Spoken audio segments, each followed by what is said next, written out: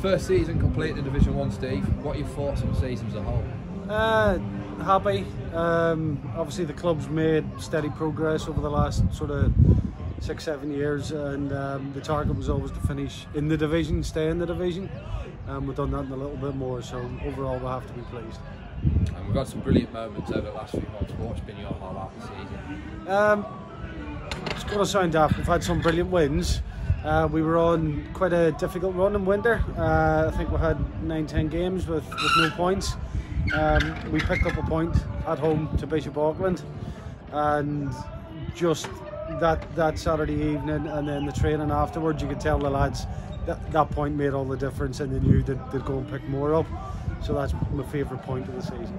Yeah, and you say a tough end as well to the season. I mean, we must have faced the top 8 in the last 8 home games, but some brilliant wins in there, and you must be pleased with that. So when we were looking at the run-in, we knew that we needed to collect points before the run-in, because when you're playing teams like Sunderland RCA and Concert twice, and North Sheens and West Auckland, etc., there was Newton Aycliffe were brilliant.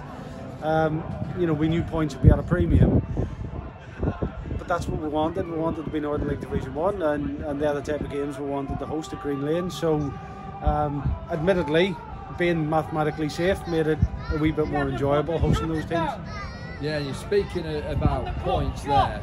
After the start of the season, with the main aim just staying up, nearly hitting 50 points if we'd have won today, is that sort of something to aim for next season? Yeah, I'm not going to lie, the lads are disappointed not to hit 50 points. We set it as a joke target about 6 weeks ago because it looked unrealistic, but obviously with the win against Thornaby on Monday, it put us on 47, and all of a sudden, you know, 50 points is realistic, and at half time at 1 each. We were still going for 50 points. So the boys are a wee bit disappointed. Overall, when you look at some of the teams who have finished below us or around us, we're in really good company. Some really established Northern League clubs who have a lot more experience than us, so we're happy. Yeah, and looking at some of the wins we've had over the last few weeks, how important is it to build that momentum on coming into the next season, and what are your expectations for? Well, listen, momentum is the interesting thing.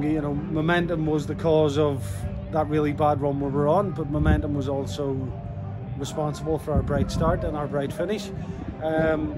We'll have some turnover of the squad, we know that's normal, but we'll retain a number of players as well that we want to carry the lessons from this season in the next season. We hope to add a little bit of quality to the squad, and you're right, we'll be aiming at least 3 points higher than we have achieved this season.